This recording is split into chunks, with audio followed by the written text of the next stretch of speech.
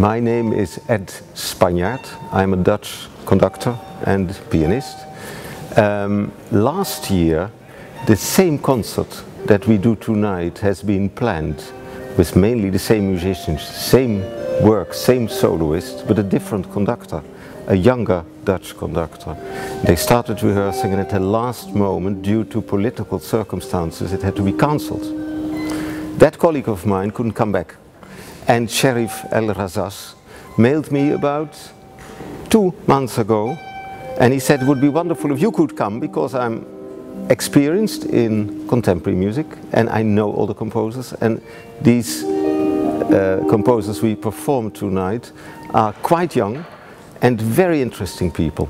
And so not only does their composition speak to me, but I know the persons behind it, so I feel quite attached and involved. And I happen to be free. It is only almost not even 4 days that I'm in Cairo, and I've never been here in my life.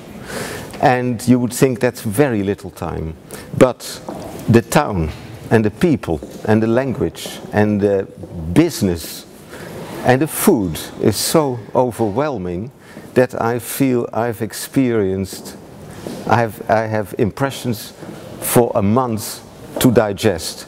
Like this morning I was on a camel, I saw all the pyramids. I didn't realize it was so close to the main capital. I didn't realize there were so few tourists. So when I stood close to the Sphinx and I saw the big pyramid, I was alone. It was remarkable. And when we started rehearsing on Monday, these pieces we do are quite difficult. And the 3 composers all have very strong personalities, different personalities, but none of it is sort of mainstream. They all go for a very special alleyway, as it were.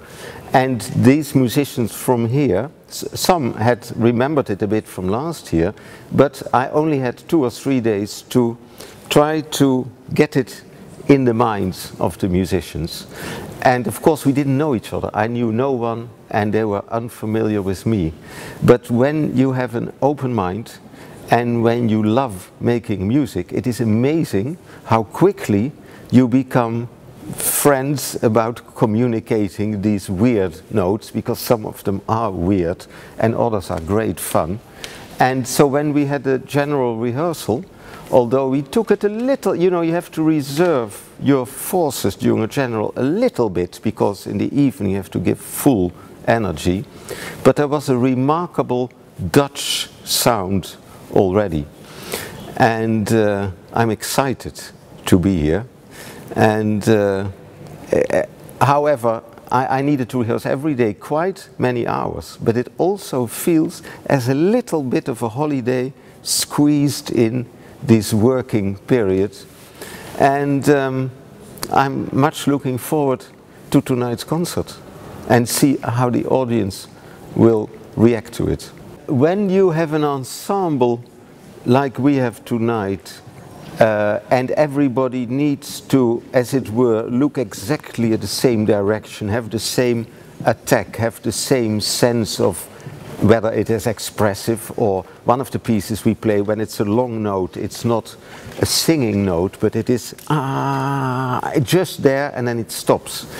And some of these musicians understand it very quickly, others are such heartfelt musicians from a more traditional folk music that they are so used to improvise and to make ornaments that it may at first seem strange to them. So it is my task to try and get everybody looking the same way. And sometimes you do it by singing, sometimes you do it by isolating a passage, sometimes you pick 1 or 2 instruments apart. And I think we are managed.